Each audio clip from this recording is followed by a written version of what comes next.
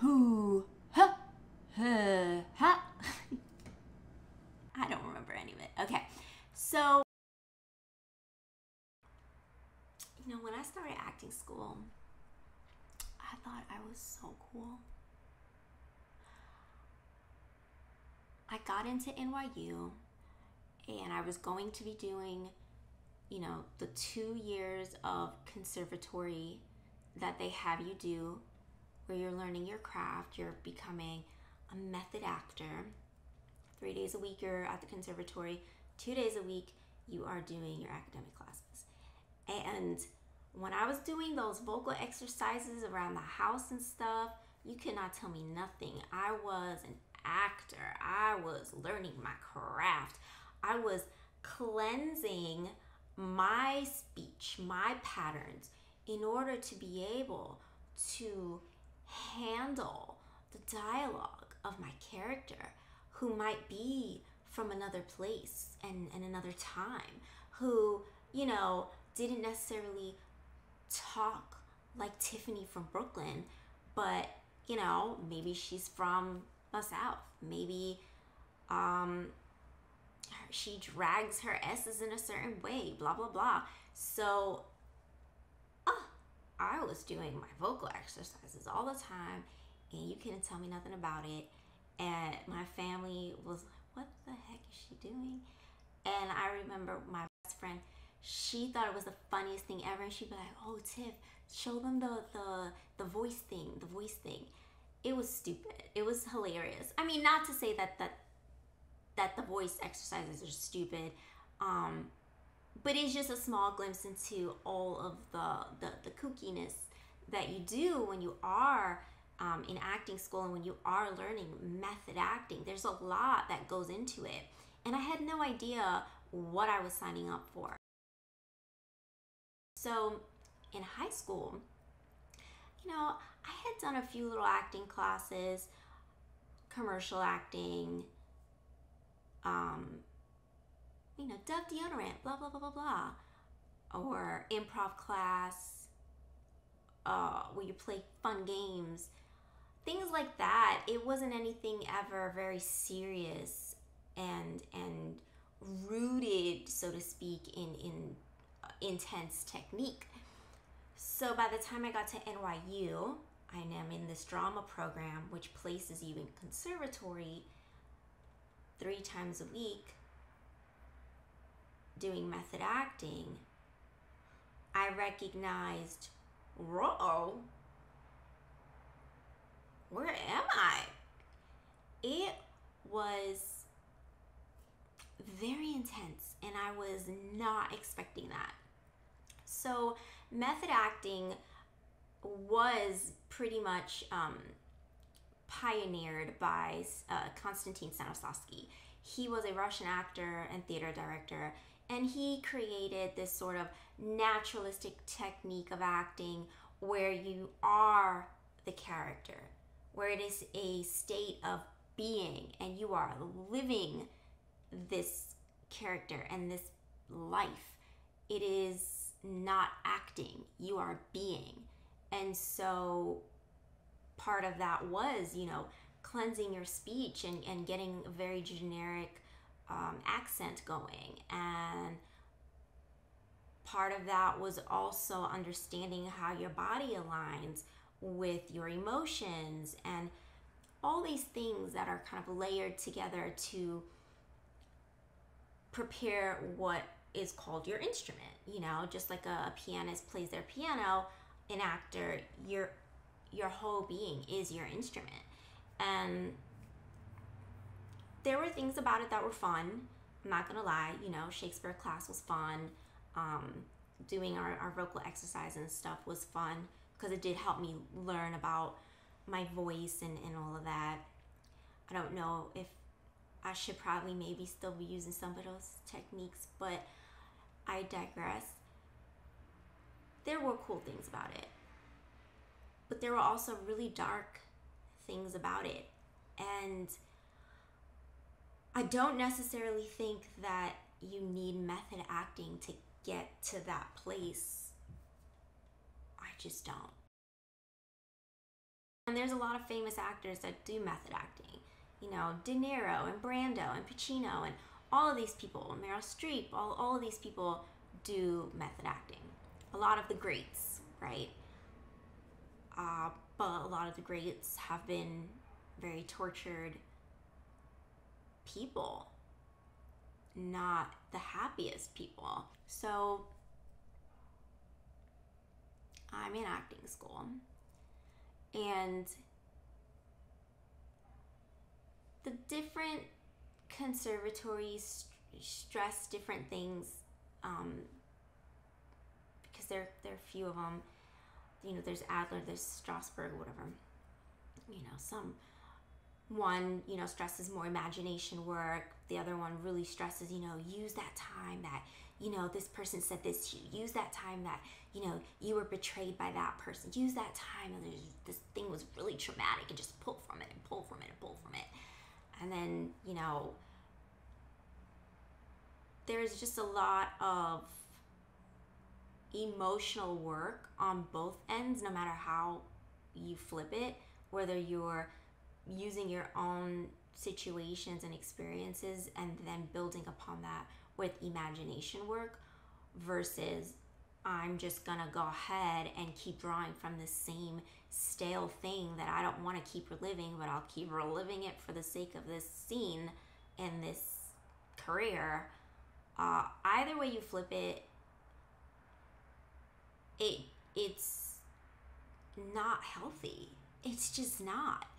And while I'm in school and we're doing all of these different things and tapping into this and tapping into that and going deep there and this and that, I noticed something happening in me that I didn't like it. I didn't like it, not one bit. I started feeling really sad. I started feeling very anxious. I remember I'd be on the train and my leg would just keep tap, tap, tap, tap, tap. I felt so, I was not in control of my emotions. I wasn't in control anymore. I just felt constantly just bogged down by different things and memories, and it just felt really awful.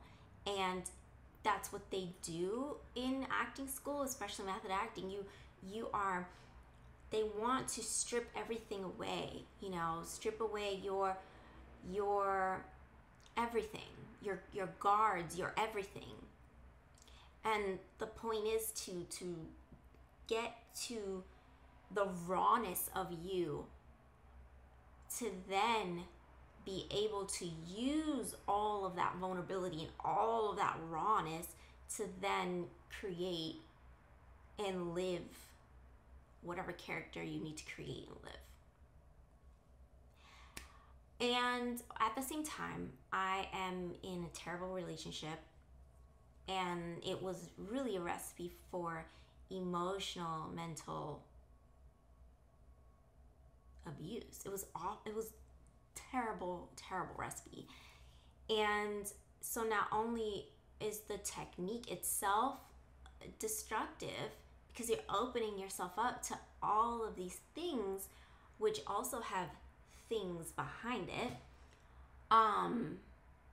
happening in the supernatural, in the unseen realm.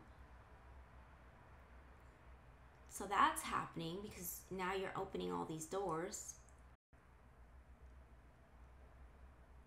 The teachers are also, they get a rise out of this. I found some of them to be really brutal. They enjoyed this sort of edging on, this sort of poking and prodding. I remember one of the teachers, he was nice, but there was a bit of a sadist sort of vibe to it. You know, he was our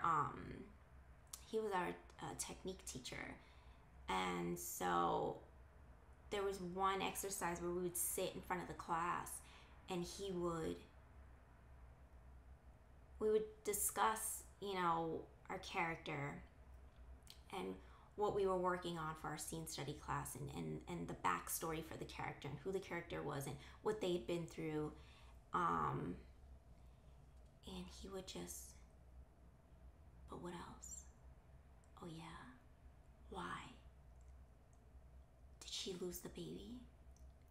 Oh, and then so her dad died, huh? And he didn't tell her, huh? Or, sorry, not her, but you. He's saying you. Oh, and so the baby died? And then your dad, yeah, and you didn't get to tell him you loved him, huh? All these things. And when you would think that you're getting pushed enough, it would just go deeper and more and more and more until you're crying and bawling in front of the class. And it was awful. Even though these circumstances weren't necessarily real, they started from a real emotion. They started from a real memory. And then, yeah, you build imaginative circumstances around it. But it still started from that place rooted in reality. And to build in that way, it was just crazy. There was another time when I just remember, again, I'm in this relationship that wasn't very healthy for me. And I was supposed to be doing this scene study class with a dude. He was nice and everything, but the scene, two lovers, and we're on this mattress on the floor, and I'm wearing, little, panties or whatever. And we start the scene, and I'm, cozied up with him. And this teacher, she was a piece of work. She was just looking like this. And she just looked so dismayed. And we started the dialogue. So, a couple minutes in, we're kind of just living and, in not talking yet. So finally we start the dialogue, and I just remember, I think it was his line and then my line next. So he started, and then the minute I opened my mouth, I just remember her being like, stop. Just stop the scene. Really? I don't know about you, but I don't wake up, in bed with my lover like that.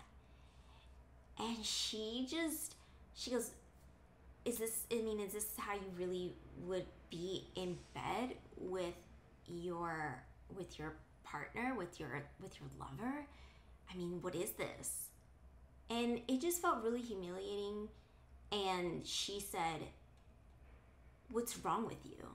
And I said, I just don't feel comfortable right now. And she's like, how could you say that? How could you say that? How do you think you're making your scene partner feel right now? And she just went in on me in front of the whole class. And it would have just been cool if maybe after the class she would have said, hey, is everything okay? You said you weren't comfortable. It wasn't something that your scene partner did. It's something that you're going through. What's going on? But no, just because I wasn't being vulnerable enough at that moment and just kind of throwing caution to the wind and doing whatever, she was pissed at me. And that teacher always antagonized me because there was always something about all this method acting that made me really weirded out and uncomfortable. I didn't like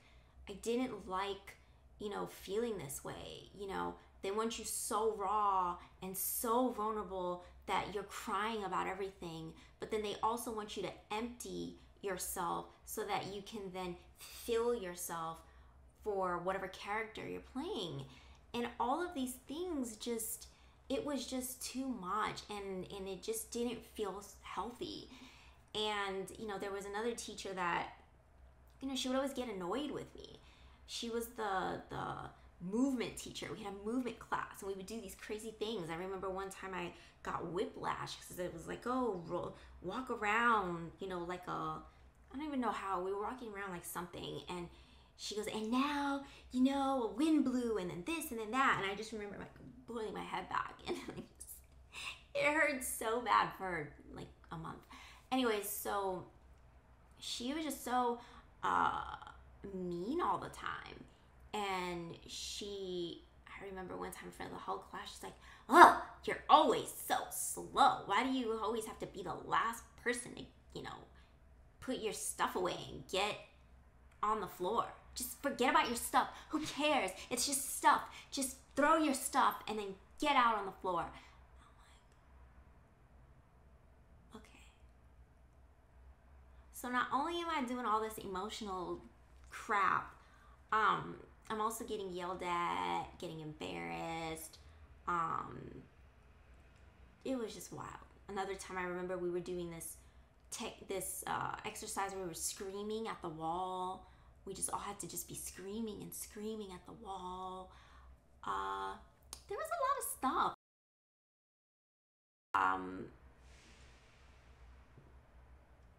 The method acting just never really resonated with me, and it wasn't until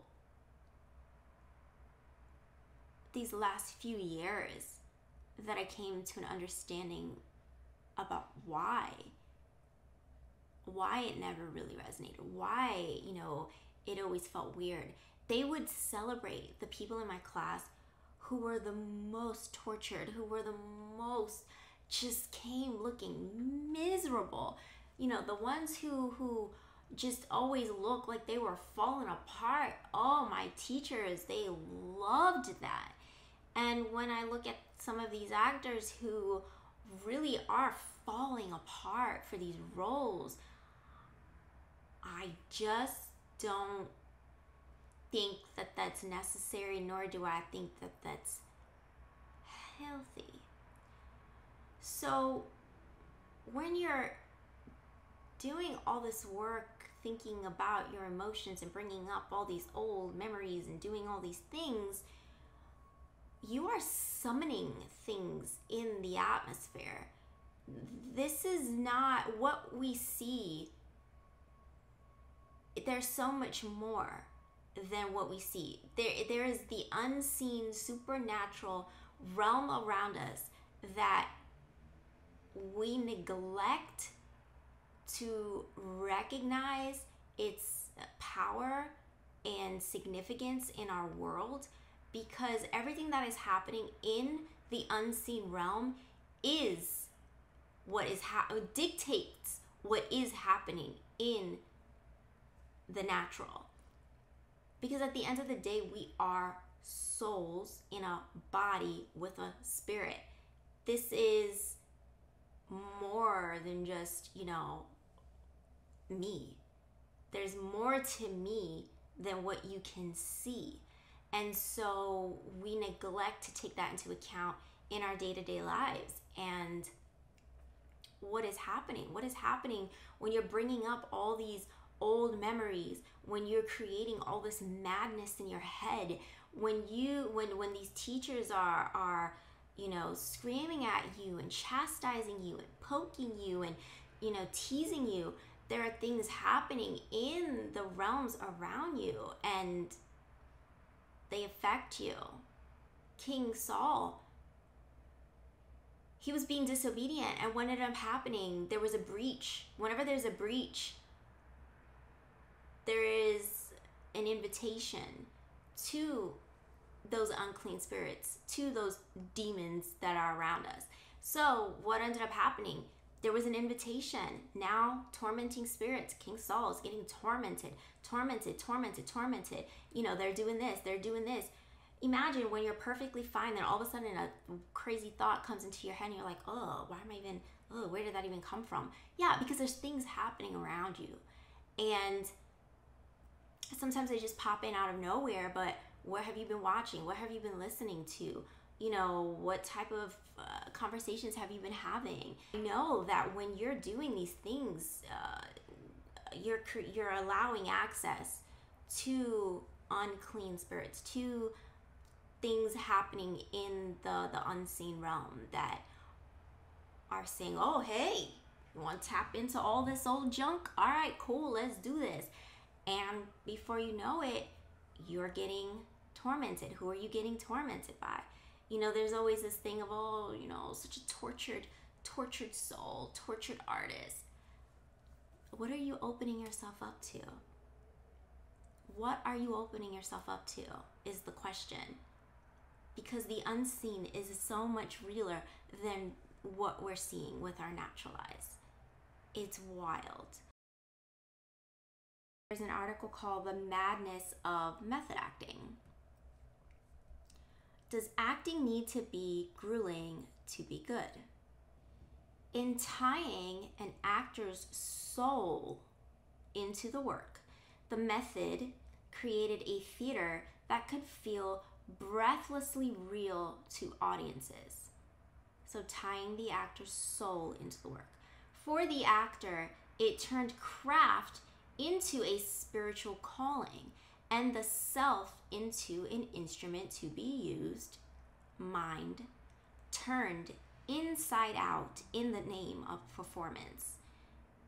A type of transformation that can be awe-inspiring to behold, but is easily exploited. When you hear something like that, clearly there is a recognition of this method tapping into the soul, but is it even worth it? You look at Philip Seymour Hoffman. In an article in the New Yorker, it says, the connection of his inner life and outer skill generated a sort of emotional short circuit that overheated him terrifyingly, resulting in the justly admired intensity that he brought to every role, which was also, however, a sign of an actor giving more of himself moment by moment than an actor should ever be called upon or need to give. And we know what happened. Unfortunately, this great actor, he ended up overdosing. Heath Ledger, oh, he was so cute. He said in a New York Times article that the role of the Joker caused intense insomnia. He said, last week, I probably slept an average of 2 hours a night. I couldn't stop thinking. My body was exhausted and my mind was still going. Unfortunately, had an accidental drug overdose. He was on tons of medication for all these different things, the sleep, the anxiety, all this stuff. He lost his life way too early, going so hard and taking on this role to such an extreme. All of that torment happening.